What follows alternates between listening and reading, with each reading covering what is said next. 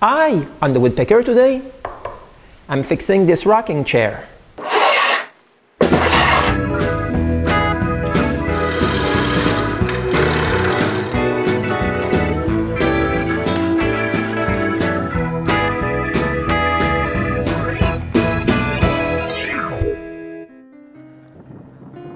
For those of you who are not familiar with Montreal, just beside the downtown area, we have a small bump that we call Mount Royal.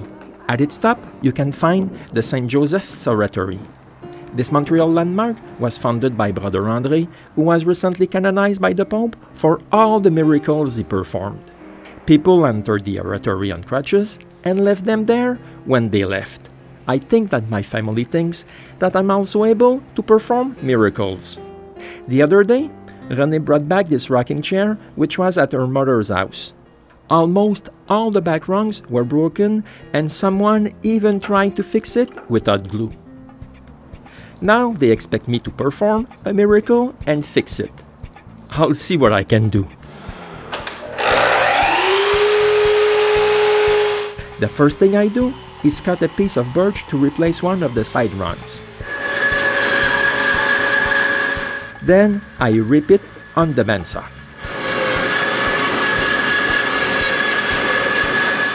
For those of you who have been following me for a long time, you may notice that my bandsaw is cutting really easily now. After moving in, I removed the motor and brought it to a motor repair shop. The repairman told me that my motor was A1 and it must be the strap that was too tight. So, when I put the motor back in place, I took particular care not to over-tighten the strap, and now it's working better than when it was brand new. Then I cut the piece square.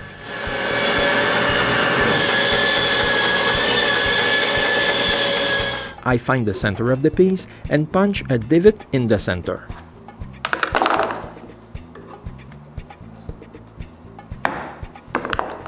Then I thought I was doing something smart when I used the jointer to remove the corners.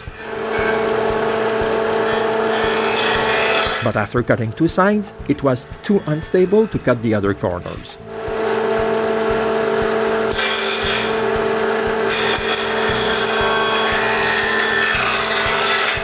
So I installed this on the lathe, and you may see that it's far from being remotely round.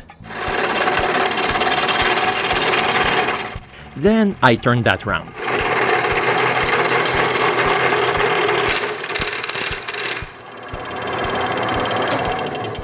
But I think I was a bit too aggressive.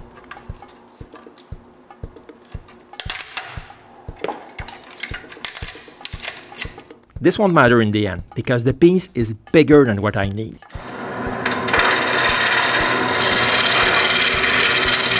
When I have a uniform cylinder, I use the old rung to take some measurement and transfer the placement of the critical measurement on my piece. Then I turn it to the right size.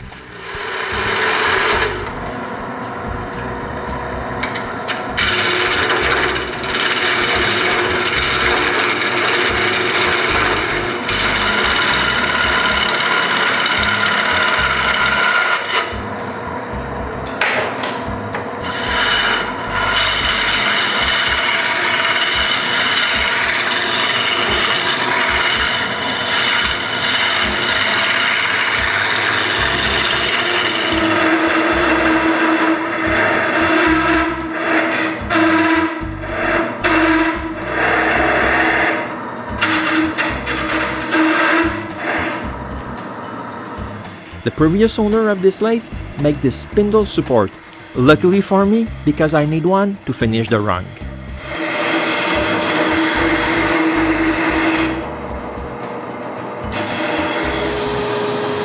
When it's like the original, I sand it up to 220.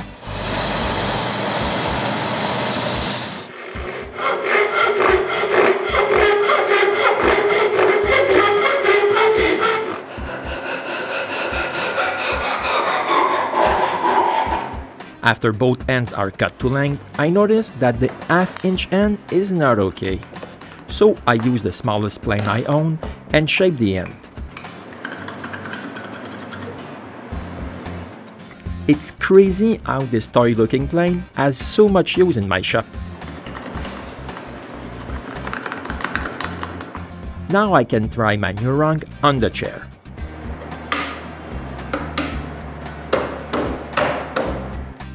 Next, I cut the dowels for the back of the chair.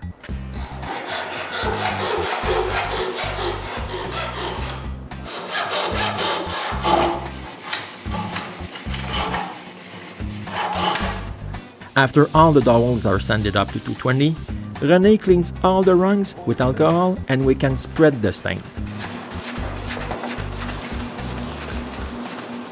I leave everything like this overnight, and the next morning I scrub them all with steel wool before spraying a thin coat of lacquer.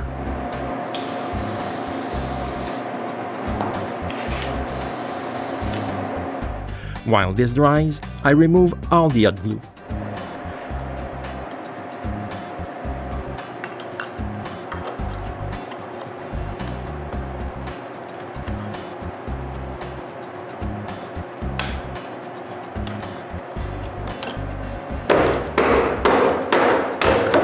Next, I remove all the pieces that I can. This means almost all of them.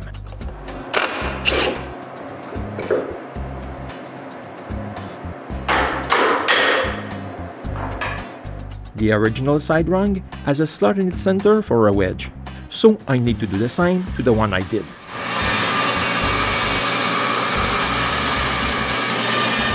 Next, I cut some wedges.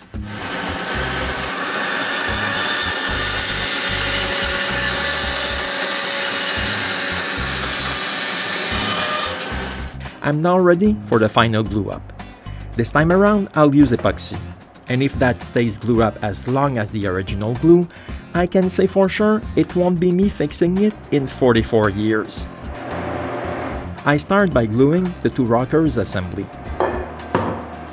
Gluing this is pretty straightforward. Putting glue inside the holes, on the tip of the rungs, and reassemble it just like it was before, but with glue this time. Then I start to work on the back of the chair. I begin with a dry fit, and it's there that I notice that I cut all the back dowels to the same length, the length of the long rung. I'm so lucky that I've used this one instead of the shorter ones. So now I must recut 4 of them to their right length. But before going ahead, I check the first one. Since it's perfect, I can cut the rest, and after that, I can try a last dry fit. Now I can glue the rest of the chair.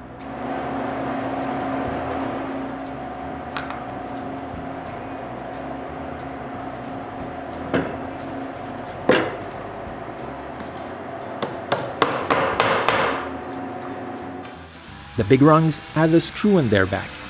To mark where to drill it, I stick a piece of tape with the holes angle, and now I can drill it. I just need to glue and screw everything.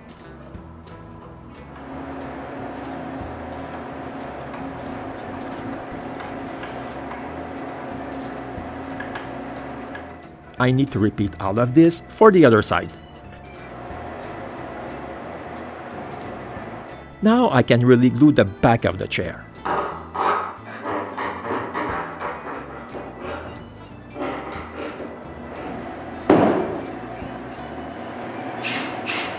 Finally, I glue and screw the rocking parts of the chair.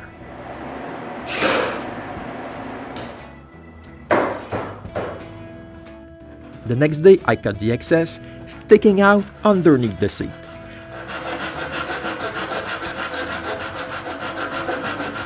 Then, I clean the chair with alcohol and spray a coat of lacquer.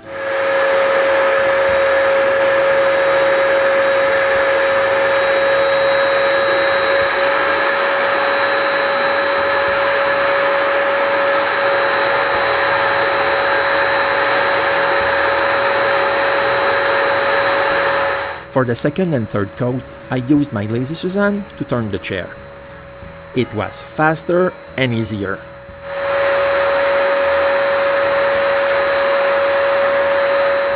Here it is, the chair all fixed up. It's not that bad. When we look at it from a distance, my fix seems perfect. But if I were able to do something different, I would turn another side wrong.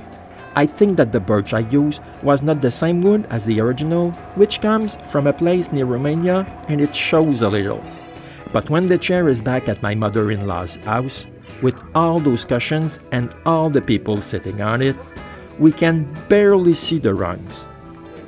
I'm telling you, I'm even sure my mother-in-law thinks it's a miracle I was able to fix it, and that, just like Brother André, I should also be canonized. Thanks, and see you later for another episode of the Woodpecker.